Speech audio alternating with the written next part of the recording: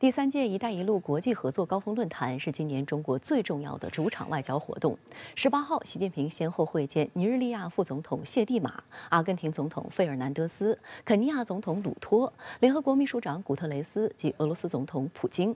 在与普京会谈时，习近平提到，2013年至今的10年里，先后42次与普京会晤，建立了良好的工作关系和深厚友谊。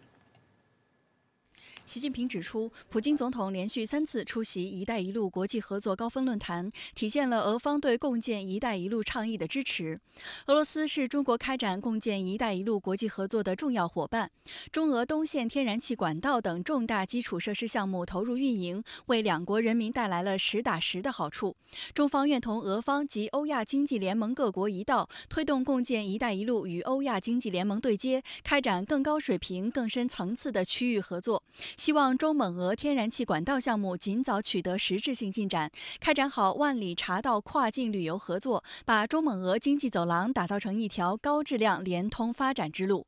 习近平强调，发展永久睦邻友好、全面战略协作、互利合作共赢的中俄关系，不是权宜之策，而是长久之计。 明年是中俄建交75周年，中方愿同俄方一道，准确把握历史大势，立足两国人民根本利益，不断充实双方合作的时代内涵。中方支持俄罗斯人民走自主选择的民族复兴道路，维护国家主权、安全、发展利益。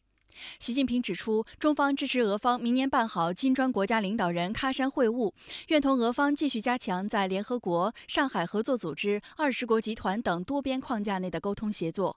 为维护粮食安全、能源安全以及全球产业链供应链稳定发挥更大作用，维护中俄两国以及地区和发展中国家的共同利益。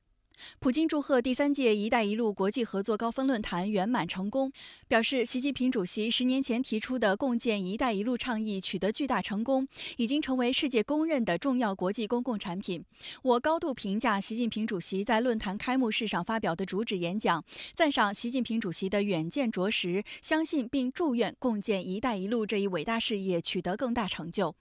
普京表示，今年3月，习近平主席对俄进行成功国事访问，我们就许多重大问题进行了深入沟通，达成的共识正在得到认真落实。国际形势的演变完全印证了习近平主席做出100年未有之大变局的战略判断。俄方愿同中方密切在金砖国家等多边机制内的沟通协作，捍卫以国际法为基础的国际体系，推动建立更加公正合理的全球治理体系。 世界上只有一个中国，台湾是中国领土不可分割的一部分。俄方坚定奉行一个中国政策，坚定支持中国维护国家主权和领土完整。 两国元首还就巴以局势等深入交换了意见。在论坛期间，普京与越南、匈牙利、泰国、蒙古、老挝和巴基斯坦领导人举行会谈，还与哈萨克斯坦总统托卡耶夫和乌兹别克斯坦总统米尔基约耶夫进行非正式会晤。虽然不是正式对这些国家进行国事访问，但能在“一带一路”的大家庭里见上一面，将对俄罗斯推进与多国外交联系起到积极作用。另据越南通讯社报道，俄罗斯总统普京已接受越南国家主席武文赏的访越邀请。10月18号上午，国家主席习近平在人民大会堂出席第3届“一带一路”国际合作高峰论坛开幕式，并发表主旨演讲。习近平宣布，中国支持高质量共建“一带一路”的8项行动，强调中方愿同各方深化“一带一路”合作伙伴关系，推动共建“一带一路”进入高质量发展的新阶段，为实现世界各国的现代化做出不懈努力。18号晚间，第3届“一带一路”国际合作高峰论坛发表主席声明。 开幕式前，习近平同出席开幕式的外方领导人集体合影。习近平同外方领导人一同步入会场，全场起立，热烈欢迎。习近平主席发表题为“建设开放包容、互联互通、共同发展的世界”的主旨演讲。 习近平指出，今年是我提出共建“一带一路”倡议10周年。提出这一倡议的初心是借鉴古丝绸之路，以互联互通为主线，同各国加强政策沟通、设施联通、贸易畅通、资金融通、民心相通，为世界经济增长注入新动能，为全球发展开辟新空间，为国际经济合作打造新平台。10年来，“一带一路”合作从欧亚大陆延伸到非洲和拉美，150多个国家、30多个国际组织签署共建“一带一路”合作文件，举办3届“一带一路”国际合作高峰论坛，成立了20多个专业领域多边合作平台。“一带一路”合作从大写意进入工笔画阶段，把规划图转化为实景图，一大批标志性项目和惠民生的小而美项目落地生根。共建“一带一路”。坚持共商、共建、共享，跨越不同文明、文化、社会制度、发展阶段差异，开辟了各国交往的新路径，搭建起国际合作的新框架，汇集着人类共同发展的最大公约数。习近平强调，过去10年取得的成绩弥足珍贵，经验值得总结。我们深刻认识到，人类是相互依存的命运共同体，世界好，中国才会好；中国好，世界会更好。通过共建“一带一路”，中国对外开放的大门越开越大，中国市场同世界市场的联系更加紧密。我们深刻认识到，只有合作共赢，才能办成事、办好事、办大事。只要各国有合作的愿望，协调的行动，天堑可以变通途，陆锁国可以变成陆联国，发展的洼地可以变成繁荣的高地。把别人的发展视为威胁，把经济相互依存视为风险，不会让自己生活得更好，发展得更快。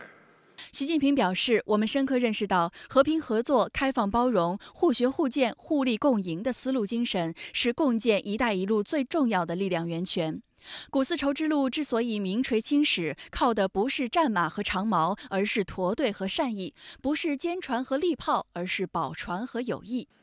共建“一带一路”注重的是众人拾柴火焰高，互帮互助走得远，崇尚的是自己过得好，也让别人过得好，践行的是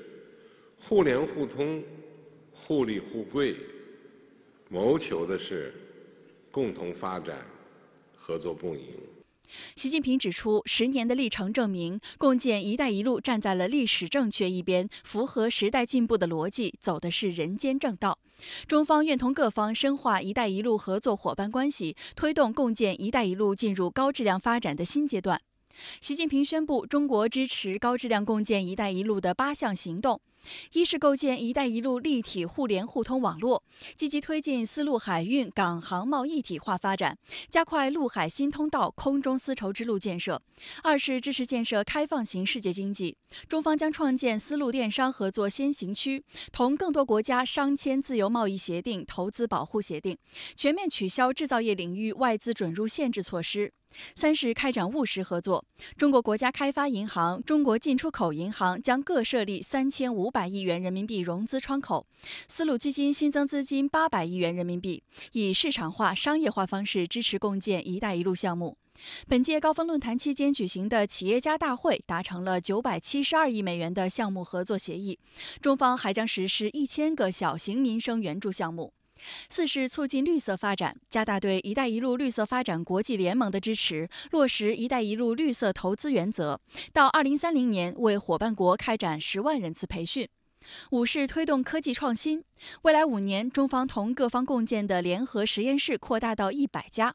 六是支持民间交往，中方将举办2主论坛，成立丝绸之路旅游城市联盟。七是建设廉洁之路，建立“一带一路”企业廉洁合规评价体系。八是完善“一带一路”国际合作机制，中方将同共建“一带一路”各国加强能源、税收、金融、绿色发展、减灾、反腐败、智库、媒体、文化等领域的多边合作平台建设。10年栉风沐雨，10年春华秋实。共建“一带一路”源自中国，成果和机遇属于世界。让我们谨记人民期盼，勇扛历史重担，把准时代脉搏，继往开来，勇毅前行，深化“一带一路”国际合作，迎接共建“一带一路”更高质量、更高水平的新发展，推动实现世界各国的现代化，建设一个开放、包容、互联互通、共同发展的世界，共同推动构建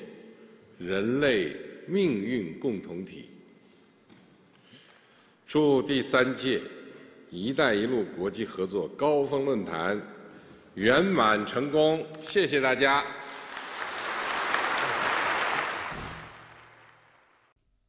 今年是“一带一路”倡议提出10周年。中国国际问题研究院美国研究所副所长苏晓辉对深圳卫视表示，这样的时间节点，中国举办第3届“一带一路”国际合作高峰论坛意义重大。而习主席将开幕式主旨演讲的主题设定为建设开放包容、互联互通、共同发展的世界，更是富有深意。中国式现代化就意味着更多的开放包容。中国在进行“一带一路”倡议设计的过程当中，考虑到的是自身的发展和外部发展和世界整体发展的进一步的融合。那同时呢，中国也认为未来呢，构建开放型的世界经济也需要各国之间相向而行，所以呢，中国也希望更多的国家能够加入到共建平台的过程当中，把平台建得更好，强调开放合作，那么会有更多的国家受益，对于世界的现代化来说会产生更多的动力。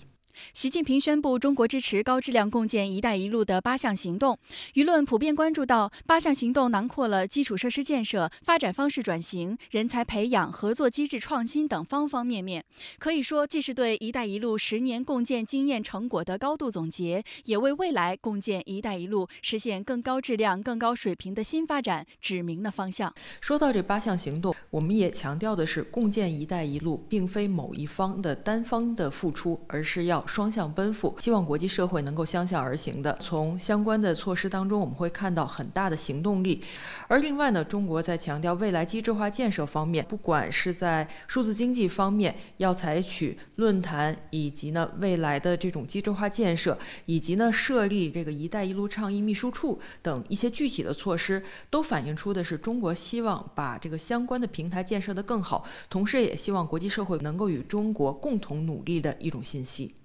习近平主席宣布中国支持高质量共建“一带一路”的8项行动，也引发香港各界强烈反响。林志颖是港区全国人大唯一来自能源界的代表，他表示，习主席提出的8项行动为推动香港各行各业深度配合國家戰略，參與“一帶一路”建設指明了清晰路徑。喺能源方面啦，咁我哋自己而家例如發展緊一啲新嘅產業業態啦，例如一啲電動車啊、太陽能光伏發電啊，以至到係氫能啊等等嘅咧，其實都可以喺一帶一路國家裏邊咧有好多技術上面嘅一啲合作。咁同埋而家我哋提倡同一帶一路國家喺綠色能源上邊咧有更廣泛嘅一啲交流啦。咁我相信我哋嘅技術，以至到我哋嘅應用場景，我哋好多嘅實踐經驗咧，其實都可以同一帶一路國家裏邊嘅一啲專家咧去做交流嘅，咁去推動我哋喺綠色能源產業方面嘅發展咧，可以普及或者係輸出到一帶一路嘅國家。港區全國人大代表、香港特區立法會議員梁美芬對深圳衛視表示，作為香港“一帶一路”研究院的創院副院長，他深感責任重大。我哋要推動一個大家都能夠合作、認同，而且係可以共同發展嘅規則咧。咁咧呢個咧就係我哋已經進行咗工筆畫，即係一筆一畫咧。其實過去5年就做咗呢個工作出嚟。我亦都呼籲其他嘅行業，佢哋亦都可以咧用精雕細琢，因為一帶一路可以成就大事咧，係需要喺唔同嘅行業裏邊去推動一啲可以落地。俄羅斯总统普京、哈萨克斯坦总统托卡耶夫、印尼总统佐科、阿根廷总统费尔南德斯、埃塞俄比亚总理阿比、联合国秘书长古特雷斯也在开幕式致辞。普京表示，世界上大多数国家都渴望平等互利的合作，以获得全面、可持续和长期的经济发展和社会福祉，同时尊重文明多样性。每个国家都有权利拥有自己的发展模式。“一带一路”倡议将有助于为重要和迫切的地区和国际性问题找到有效解决方案。普京表示，“一带一路”倡议与各地区的一体化进程非常契合，也与俄罗斯致力于建立合作与互动的大欧亚伙伴关系倡议一致。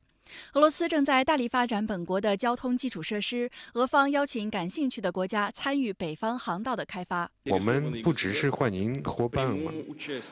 用好北方航道的过境潜力，我们还邀请感兴趣的国家直接参与北方航道开发工作。我们已准备好在北方航道提供可靠的破冰船护航、通信网络和传播需要的补给。开幕式上，哈萨克斯坦总统托卡耶夫用中文致辞，引发全场掌声雷动。首先，我即向中华人民共和国主席习近平先生对第3届“一带一路”高峰论坛传统的热情接待和完美组织表示诚挚的感谢。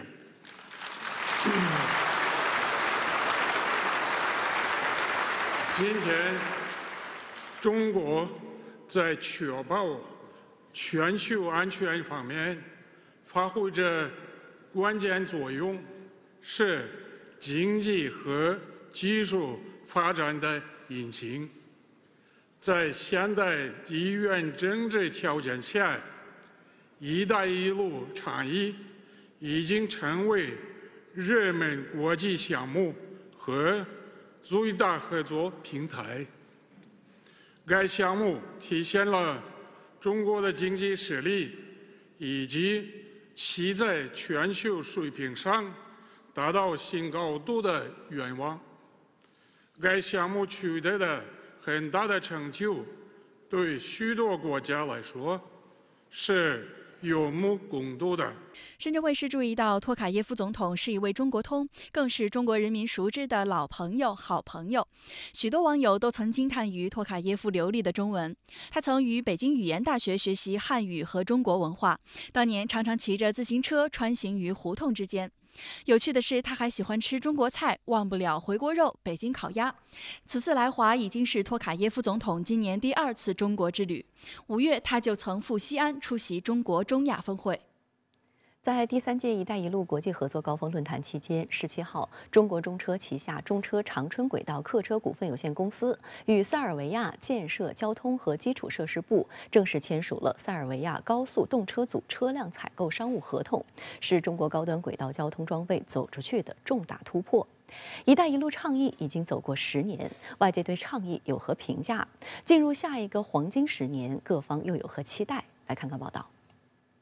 17号签约的列车为动力分散型电力动车组，包括20辆5列高速动车组，车辆采用4辆编组2动2拖，最高运营时速200公里，计划将于2025年投入使用，并将匈塞两国首都之间的旅行时间由8小时缩短至3小时。在“一带一路”框架内众多的互联互通工程中，匈塞铁路无疑是最为亮眼的工程之一。这条连接匈牙利首都布达佩斯和塞尔维亚首都贝尔格莱德的双线电气化客货共线高速铁路，是中国与中东欧国家共建“一带一路”的标志性项目。线路全长341.7公里，其中塞尔维亚境内长183.1公里，匈牙利境内长158.6公里。此次签约标志着中国时速200公里以上高速动车组首次出口欧洲。对中国和塞尔维亚、对匈牙利的关系，那么我觉得这次协议的签订那么也是对中国与这2个国家关系的进一步的深化，也利于与这2个国家关系行稳致远。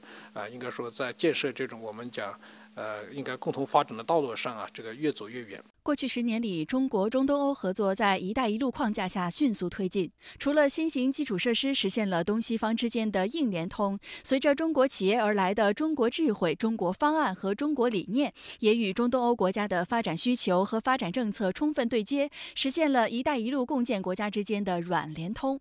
例如，在匈牙利，当地民众对于中国新能源汽车品牌赞不绝口。距离首都布达佩斯市中心大约20分钟车程的比奥图尔巴吉，也因中国智能电动汽车公司蔚来的到来，受到汽车业界关注。不止如此，中欧国家克罗地亚也在“一带一路”框架下迎来了中企投资承建的塞尼风电项目。该项目也在今年的“一带一路”国际合作高峰论坛上作为重要成果进行展示。在全球共同应对气候危机的大背景下，这一系列合作有力推动中东欧共建“一带一路”国家绿色能源转型，受到外界广泛好评。为了配合第3届“一带一路”国际合作高峰论坛的召开，美国有线电视新闻网菲律宾频道专访了菲律宾驻华大使杰米·福古律斯，讲述“一带一路”倡议为菲律宾带去的实实在在的好处。Sir, the Third Belt and Road Initiative Forum, maybe the question is, how can the Philippines exactly benefit from this kind of initiative? We need a lot of projects that align with our national priorities. That includes agriculture, infrastructure, connectivity, and people-to-people exchanges. As long as they will have tangible benefits for our people, from railways to roads and bridges to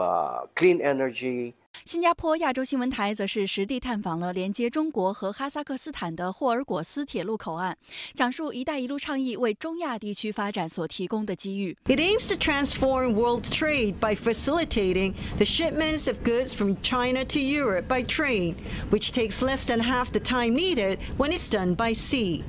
分析认为，“一带一路”历经10年实践，中国在政策沟通、设施联通、贸易畅通、资金融通、民心相通等5个重点方面，积极构建合作平台，签订合作协议，推进项目建设等，实现了与共建国家在多方面的互联互通，推动了各国各地区的经济社会发展。作为长周期、跨国界、系统性的世界工程、世纪工程，第一个10年无疑只是序章，更美好的未来值得期待。通过“一带一路”建设，那么很多发展中国家应该说打下了一个坚实的一个基础，特别是随着时间的推移，那么我相信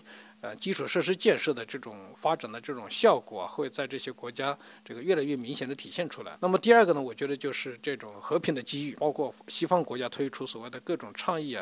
虽然说它的目的是出于来对抗中国，但是我觉得也是受了“一带一路”项目的这种刺激，总体上来讲，就是带动了世界上这个大家各个大国都在比贡献，而不是比拳头。那么还有一个就是交流的机遇，就是通过“一带一路”的各种建设的深化，这个中国走出去，那么其实也是背后中国的各种文化文明走出去。深圳卫视注意到，绿色转型是西方媒体关注的焦点。专注于气候科学、政策和能源领域的英国碳简报网站近日报道了专家对共建“一带一路”未来10年将如何影响气候行动的看法，并列举了位于印尼的亚湾高铁、斯里兰卡的科伦坡国际集装箱码头等“一带一路”合作的标志性项目，指出这些基础设施合作不仅便利当地互联互通，并增加就业，最重要的是，它们体现了商业繁荣和环境保护之间的和谐共存。网站引述澳大利亚格里菲斯大学亚洲研究院院长克里斯托夫的观点称，中国在推动“一带一路”共建国家的绿色能源转型方面发挥了极其重要的作用。美国消费者新闻与商业频道分析，中国“一带一路”倡议正在迈向下一个发展阶段，其中如何进行绿色转型值得期待。Over the last 10 years was in sort of old infrastructure, roads, rail, bridges, ports. But I think the real question is what's the next act? And, what I'm looking for is what is China going to do to retool the Belt and Road Initiative around green tech and new energy infrastructure? 另一个频频出现在海外媒体的关键词是小而美。丹佛大学约瑟夫·克贝尔国际研究院助理教授坎巴说，随着中国让华为和腾讯等著名科技公司参与进来，数字项目变得越来越重要，似乎已成为“一带一路”倡议的支柱，目前势头最强劲。《华尔街日报》的报道指出，过去的大型项目正在让位于规模更小、更有针对性的项目，范围涉及绿色能源和医疗保健等领域。与此同时，为相关项目提供贷款的机构也更加多元化。英国广播公司则认为，中国现在认识到一些事情需要改变，通过低投资高收益的项目，“一带一路”倡议可以发挥更大的作用。我也期待我们“一带一路”的这个项目能够从不断的提升建设水平到提升治理的水平，不只是资金不只是项目，不只是建设的能力，其实也可以把我们的在经济社会发展当中、营商环境改善过程当中一些好的一些治理的一些做法，能够给更多的国家去借鉴。希望能够中西之间从这种对抗走向对接。我觉得中国也非常的欢迎世界上各种力量的参与。值得一提的是，中国大陆举办的这场盛会也引发台媒的高度关注。台湾地区前民意代表郭正亮认为，此次峰会盛况凸显了“一带一路”倡议强大的影响力和吸引力。他这个就是在见证说，过去10年大家都认为不可能的事情，对，我们做到了，对。实际上，第一件事最难做的就是刚刚赖老师讲的中欧班列嘛，对，这几乎是不可想象的事嘛。你要去处理多少国家的关税？对不同的轨距，对，那你现在通通都可以把它连在一起，那关税问题也用一条边的这样的贸易的机制把它连在一起这个大概都难以想象啦，所以当然就带动了沿线的发展。岛内舆论认为，过去10年“一带一路”在共建国家蓬勃发展，也有力回击了西方的恶意指责和诋毁。这10年的见证是以前破除了你以前对我的诋毁跟这个羞辱，那今天大家看到做出来了，有成品啊，有成绩啊，那这些国家怎么会不来？它不是只是大的基建、大的经济发展，它事实上具体而实际的解决了包括种族、国家之间冲突和那些文明的问题，可以用一些建设的方式去解决。因此，岛内专家也期待中国大陆的经济发展以及“一带一路”倡议稳步推进，可以为全球经济复苏注入更多动力。就在第3届“一带一路”国际合作高峰论坛开幕的同一天，18号，国家统计局公布了2023年前3季度国民经济运行情况。数据显示，前3季度国内生产总值同比增长5.2%，分季度看，1季度增长4.5%，2季度增长6.3%，3季度增长4.9%。从我刚才发布的前3季度的数据运行情况来看，应该说国民经济顶住了来自于国外的风险挑战和国内多重因素交织叠加带来的下行压力，总体上是在持续恢复向好。外界普遍认为，前3季度中国经济形势超出了预期。They paint a more positive picture than we've seen in the past few months, with many figures actually beating analysts' expectations. 相关话题来连线特约评论员更新先生您好。时隔4年的一带一路高峰论坛今天在北京开幕，那么您是如何来评估这次高峰论坛在当前国际形势下的特殊意义？我认为这次一带一路高峰论坛正值习近平主席所说的世界之变、时代之变、历史之变正以前所未有的方式展开，背景特殊，恰逢其时，是人类经历了重大冲击后重新起步的标志，堪称今天世界动荡变局中的一道亮色。首先，这次高峰论坛是历经4年再次举办。这4年中人类社会经历了100年变局、世纪疫情和地缘政治动荡等一系列重大的天灾人祸，压力和挑战是史无前例的。这次高峰论坛是在这样的世界动荡大变局刚刚有所平稳、百废待举、百业待兴之际举办的一个国际多边峰会，反映了世界要和平、国家要发展、人民要幸福的国际普遍诉求，真是恰逢其时。其次，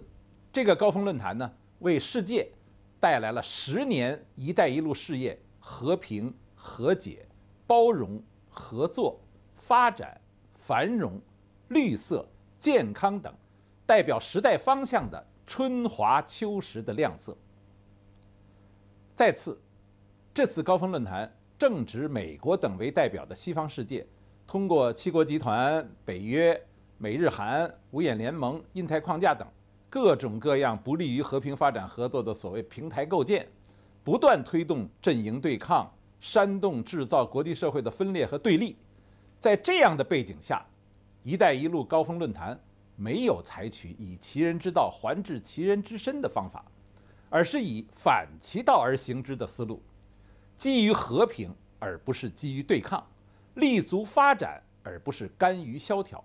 致力合作而不是制造分裂和脱钩断链，坚持共商共建共享，跨越不同文明、文化、社会制度、发展阶段差异，开辟了各国交往的新路径，搭建起国际合作的新框架，汇集着人类共同发展的最大公约数。这样的一种思路精神和作为，就使得这次高峰论坛的现实意义和时代价值更为突出，更为重大。尤其是在俄乌开战、巴以冲突升级等危机的压力下，这些本来就是由于帝国主义、殖民主义和霸权主义所造成的地缘政治危机，又在干扰国际社会和平发展合作的主流。在这样的背景下，举办这样的高峰论坛，就是要回归时代的主流。这是一个和平和解的峰会，互利合作的峰会，共同繁荣的峰会。我们注意到，香港特区行政长官李家超率70人代表团出席“一带一路”高峰论坛。那么，在您看来，香港的积极参与向外界传递什么信号？香港在这次高峰论坛中的作用十分重要，因为香港在过去和今后的发展中具有着标志性、象征性的特殊意义。恰好就是在这4年中香港也发生了重大的变化，也经历了一个起伏动荡，并且由乱及治、由治及兴的类似凤凰涅槃的重要发展过程。今天，香港以这样意气风发的形象参加高峰论坛，告诉所有人，任何困难我们都是可以战胜的。香港代表的不仅是自己由治及兴、生气勃勃的气象，而且是作为整个高质量中国式现代化的名片。因为“一带一路”源于中国，源于中国式现代化高质量发展的实践要求，更是为了和世界各国共同构建人类命运共同体的目标。所以，香港作为中国式现代化高质量发展的排头兵，自然在构建人类命运共同体的重要平台及“一带一路”的事业中，具有极为重要的象征性的、标志性的意义和价值。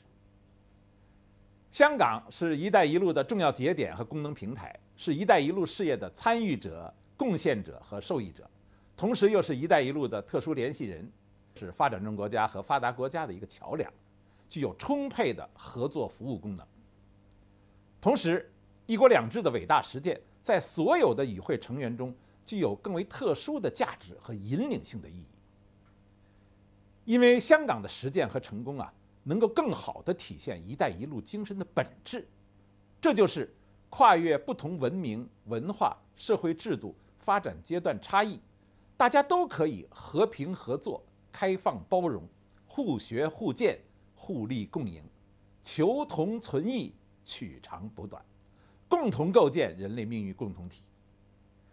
香港和祖国内地“一国两制”融合发展的事实，作为一个成功的范例，表明“一带一路”事业也一定能够成功，人类命运共同体的构建也一定能够实现。过去10年，“一带一路”事业取得了伟大的成就。那您觉得今后的发展还有哪些需要注重的课题？习近平主席说，10年的历程证明，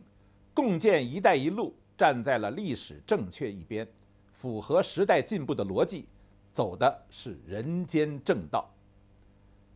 10年的成就非常丰富。我个人曾经作为现场评论员参加过前2次“一带一路”高峰论坛，也有些个人的观察。我认为共建“一带一路”需要更注重3个结合，这既是“一带一路”成功的经验，也是今天“一带一路”需要努力的现实课题。第一是要以所有“一带一路”事业成员把自己的事情办好为基础，将优质的自身发展与良好的合作互利相结合，这样才有长远的可持续的发展前景。第二，是要把与发展中国家的合作和与发达国家的合作相结合，既要重视与发展中国家的合作，也要重视与发达国家的合作。习近平主席曾经列举过进行规划对接工作，就既包括发展中国家，也包括发达国家。但在今天的背景下呢，这可能是一个重要但是困难的课题。应该看到团结发达国家的参与是“一带一路”事业正常健康发展的重要内容。第三呢，是要把政治上的相互信任和经济贸易的紧密依存合作结合起来，实现政治经济合作的均衡发展。总之，“一带一路”事业要不忘初心，推动共建“一带一路”进入高质量发展的新阶段，就是要建设一个更加开放、公平、合理、规范的国际合作新秩序，为实现世界各国的现代化而做出不懈努力。我们追求的不是中国独善其身的现代化，而是期待同广大发展中国家、发达国家都在内的各国一道，共同实现现代化。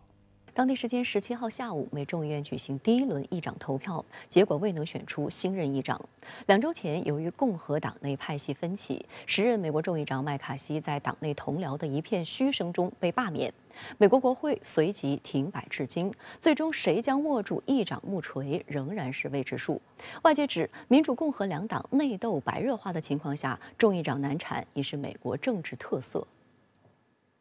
No person having received a majority of the whole number of votes cast by surname,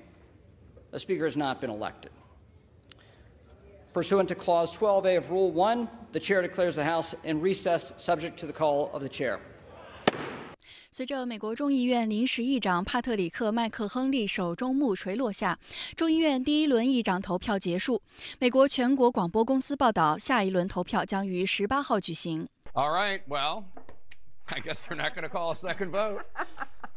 Good times. 事实上，众议长难产也符合美媒此前的预期。根据众议院选举规则，当选众议长需在全院表决中获得超半数支持，因此议长通常为多数党领袖担任。美国国会现有433名众议员，其中共和党和民主党分别有221人和212人。217人是胜选议长的最低门槛。外界指出，虽然目前共和党在众议院中占微弱多数，但只要有4名本党议员反对，就会导致众议长难产。在17号下午的首轮投票中，共和党内部的严重分裂再次引发关注。此前获得共和党党内提名的众议院司法委员会主席、右翼保守派议员吉姆·乔丹，仅获得在场220名共和党人中的200人支持，其余20人分别把票投给了众议院多数党领袖史蒂夫·斯卡利斯、前议长麦卡锡等人，而众议院民主党领袖哈基姆·杰弗里斯则获得来自民主党议员的全部212票。有趣的是，前众议长麦卡锡当天在采访中将众议院的混乱现状归咎于民主党人。Well, no. Let's go back to how it got here. We wouldn't be here if every single Democrat didn't vote with 8 Republicans to shut this place down. No. We're here today because your own party threw you out like a tray of salmon cakes from last weekend's hometown buffet. 现年59岁的吉姆·乔丹是众议院极端保守派自由核心小组创始人之一。乔丹是前总统特朗普的心腹，本次乔丹提名候选人也得到了特朗普的支持。2021年1月的国会山骚乱事件后，乔丹拒绝配合众议院特别委员会调查。另一方面，众议院少数党领袖杰弗里斯日前接连公开呼吁共和党温和派议员应与极端分子划清界限，强调民主党已经随时准备跨党合作。有观察指，如果部分共和党议员倒戈，不排除民主党人将接任众议长一职，但这几乎是不可能。当地时间17号，加沙地带加沙城的一家医院发生爆炸，数百名巴勒斯坦人死亡。事件发生之后，巴勒斯坦方面直指以色列，哈马斯称美国也应为此事负责。约旦、伊朗、土耳其、沙特等伊斯兰国家纷纷对以色列予以强烈谴责，多地爆发激烈反以反美游行。而以色列方面则否认称，袭击医院的是巴勒斯坦伊斯兰圣战组织杰哈德。事发后，埃及、伊朗、约旦、黎巴嫩、土耳其、卡塔尔等地区国家均发表声明，强烈谴责以色列。土耳其总统埃尔多安称，此次袭击是以色列在行动中缺乏最基本人类价值观的最新例证。面对多方谴责，以方则予以否认。以色列总理内塔尼亚胡17号称，是加沙地带的巴勒斯坦武装派别袭击了该医院。以色列军方也称，情报显示是伊斯兰圣战组织杰哈德发动了袭击。Intelligence from few sources that we have in our hands indicates that the Islamic Jihad is responsible for the failed rocket launch which hit the hospital in Gaza. 杰哈德方面随后对以方的指控予以否认。这件事影响也很大啊。那么过去来讲的话，战争是不伤及无辜的啊。那么联合国也一直希望说能够开辟一些人道走廊啊，让一些平民啊不要在战火中丧生啊。可以说是国际间的人道主义啊，已经受到严重的一个挑战了。根据外交部网站，中国外交部发言人表示，中方对加沙医院遭袭造成重大人员伤亡感到震惊，并予以强烈谴责。我们对遇难者表示哀悼，对伤者表示慰问。中方呼吁立即停火止战，尽最大努力保护平民，避免出现人道灾难。18号，联合国秘书长古特雷斯通过社交平台发文，谴责加沙医院遭袭。古特雷斯说：“我的心与受害者家属同在，医院和医务人员应受到国际人道主义法的保护。”此次爆炸正值美国总统拜登访问中东前夕。拜登在正飞往以色列的途中发表声明说：“我对加沙地带的阿赫利阿拉伯医院发生爆炸以及爆炸造成的可怕生命损失感到愤怒和深感悲痛。”美国全国广播公司报道称，拜登已指示美国安全部门收集相关信息。尽管拜登摆出了想知道到底发生了什么的姿态，但此事点燃了阿拉伯世界的怒火。按计划，拜登将在18号访问以色列后前往约旦，与约旦、埃及、巴勒斯坦领导人举行多边会晤。但巴勒斯坦总统阿巴斯18号凌晨发表讲话说，以色列政府已越过所有红线。他和约旦、埃及领导人已决定取消原定于18号在约旦与美国总统拜登的会晤。18号，拜登抵达以色列特拉维夫的本古里安机场，以色列总理内塔尼亚胡则亲自在停机坪上欢迎拜登，两人拥抱之后举行会谈。拜登表示，在以色列对巴勒斯坦激进组织哈马斯发动战争之际，美国将向以色列提供自卫所需的一切。哈马斯领导人伊斯梅尔·哈尼亚则发布声明称，美国对袭击医院负有责任，因为美国为以色列的侵略提供了掩护。الأمريكان الذين أعطوا الغطاء ثقتنا بالمملكة العربية السعودية وبكل الدول العربية والإسلامية。加沙医院遭袭后，多国爆发抗议，美国以色列大使馆被包围。17号深夜，黎巴嫩的抗议者涌上街头，高呼口号，挥舞巴勒斯坦国旗，抨击美国支持犯罪的行为。在约旦，抗议者袭击了以色列大使馆。突尼斯、伊拉克、土耳其、伊朗、埃及、毛里塔尼亚等国民众也纷纷走上街头，展开抗议活动。随着封锁时间推移，加沙地带物资已告急。巴勒斯坦总理17号发表声明称，现在的首要任务是阻止以军针对加沙地带人民的军事行动，并确保当地的医疗卫生和食品供应，以及恢复电力和供水。他同时呼吁国际社会向加沙地带提供人道主义援助。在加沙地带拉法口岸的埃及一侧，目前有上百辆满载医疗用品、食品和毛毯等人道主义援助物资的卡车排队，等待口岸的巴勒斯坦一侧开放。目前各方正加紧斡旋，争取口岸恢复通行。然而，以色列国家安全部长本·格维尔17号在社交媒体上写道，在哈马斯释放人质之前，唯一应该进入加沙的东西是来自空军的数百吨炸药，而不是1盎司人道主义援助。经过这一次的这个平民的袭击来讲的话，两方的那个仇恨值都很高啊，平民之间的仇恨值也很高，不只是军队啊，所以我觉得这是国际间越来越头痛的一个问题。相关话题来连线特约评论员陈斌，陈先生您好。巴以冲突以来最大的悲剧诞生了，加沙地带阿赫利阿拉伯医院遇袭，至少500人死亡，震惊全球。那么您是如何来看待这件事？主持人好，任何一场战争呢，第一伤亡者是无辜平民，首先遭殃的也是老百姓。巴以战争爆发以后，才11天时间，双方呢已经有近5000平民死亡， 13000平民受伤，30万儿童流离失所。鉴于以往历史的教训，新的巴以冲突爆发以后，中国、联合国、欧盟多数发展中国家均呼吁双方保持克制，保护平民，寻求政治解决方案，降低武装冲突。但是呢，以色列、美国及一些西方国家仍然坚持要消灭哈马斯，不断向加沙地带采取军事行动，还要迫使100多万巴勒斯坦人离开加沙北部，为发动地面战争做准备。结果是巴勒斯坦平民被炸，联合国救助人员和新闻记者被炸死，难民营燃起大火。现在呢，则是医院被掀翻，至少500人遇难，其中呢多是妇女和儿童。看医院满目疮痍的现场，看大火通尸的医院建筑的视频，那真是令人心碎，引发全世界人的人道悲悯。即便是支持以色列打仗的美国，拜登总统在前往以色列前也表达愤怒与悲痛。联合国秘书长古特雷斯发文强调，医院医护人员受到国际人道主义法的保护，不能再视而不见。欧盟外交与安全高级代表博雷利说，无辜平民再一次付出最惨重的代价，案犯者呢必须被追究。那谁是悲剧的制造者呢？巴勒斯坦人说是以色列军队空袭造成的，以色列呢则说是巴勒斯坦激进组织干的。其实呀，这都是避重就轻。造成这种悲剧的根源，近处说呢，是英美及一些西方国家偏袒以色列，都死了这么多人，还在拱火浇油，而不是劝和促谈，还派出双航母为以军壮胆。从远处说呀，巴以两国方案一直没有落实，巴勒斯坦人的独立建国诉求难以实现，他们呢在自己的国土上成了无根飘荡的难民，靠他国的救济为生。加沙地带的失业率呢高达70%，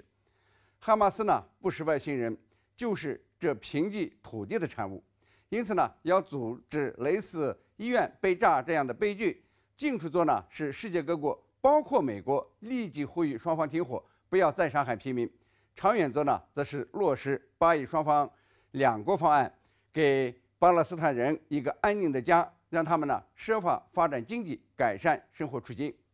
加沙医院惨案发生之后，美国总统拜登踏上访问以色列的行程，但访问约旦的计划被约旦方面取消了。那拜登访问以色列能取得怎样的成果？在加沙医院遇到袭击以前，拜登访问以色列及约旦的计划呢就公布了。他原计划呢在访问以色列以后，将在约旦首都安曼会见约旦国王和埃及总统，还有呢巴勒斯坦总统阿巴斯。无论从他出访前的言论还是行程安排，都显示出呢他的中东行有3个目的：一是支持以色列对加沙跨境作战，消灭哈马斯；二是劝说中东国家不要参战，不要把巴以冲突变成中东战争，否则呀这个覆水难收；三呢是设法在加沙地带开通人道主义救援线路，并劝说这个埃及、约旦等国呀接受一些巴勒斯坦难民。在以军对加沙的医院发动袭击以后，造成至少500人死亡以后啊，拜登表达了愤怒和悲伤，但是呢，他没有批评以色列，而是重申华盛顿对以色列安全的承诺。迄今为止呢，拜登尚未明确呼吁以色列要克制、停止轰炸平民、救护车和这个急救人员。他唯一说呢，以色列的不是是警告以色列不要占领加沙，就是说呢，以色列可以发动地面战争，但是呀，打完就要撤，不要占领加沙。这基本上呢就惹怒了约旦、埃及和沙特等国家，认为美国呢所谓的人道主义很虚伪，不过呢是要掩饰即将来临的加沙血战，不顾巴勒斯坦人的死活，所以呢干脆取消拜登的约旦之行，以表达中东国家，起码是这3个国家不再对美国总统抱什么希望。用中东媒体的话说呢，拜登在约旦不再受到欢迎，因此呢，拜登访问以色列可能会有2种结果：一是继续支持以色列攻击加沙地带，削弱哈马斯的力量，也就是支持以色列军队发动地面战争；二是面对国际社会对医院惨案的谴责，美国呢也有可能这个微调政策，在对加沙的人道主义救援上发挥点作用，在对巴勒斯坦人的供水、供电、供食品上做个姿态，比现在呢做得更好一些。至于说解决巴以冲突的根本性问题，也就是2国方案，他呢也会说说，但是呢不会拿出诚意去落实。所以呢，也有美国媒体说，拜登去以色列并不是想解决什么问题，而是在大选来临前显示呢他很勇敢，敢于到战火纷飞的盟友那儿去助威。